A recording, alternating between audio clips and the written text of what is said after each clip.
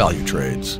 Welcome to this week's Market Blast Fundamentals. I'm Brad Alexander, and on behalf of Valutrades, today we will take a look at the NASDAQ, pound dollar, Brent crude, WTI, and natural gas. Last week, Joe Biden agreed to release 1 million barrels of oil per day from the U.S. Strategic Petroleum Reserves for 6 months to keep prices lower and perhaps fight inflation. Will this work, or will OPEC+ send prices higher anyway? Or will the Ukraine war and Russia create a huge supply problem for oil?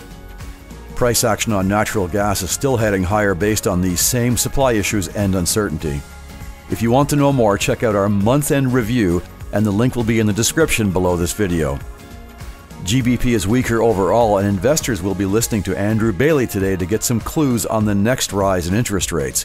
Inflation is a serious problem in the UK right now, so expect some volatility on all GBP pairs.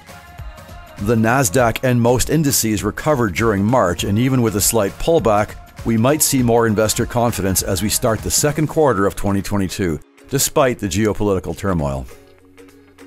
Thanks for watching, and don't forget to subscribe to Valutrade Signals, and the link will be in this video's description below. Also, subscribe to our YouTube channel and register on the Valutrades website to get notifications on new content as it happens. That's all for now. Happy trading with Valutrades, and we will see you next time. CFDs and FX are leveraged products, and your capital may be at risk.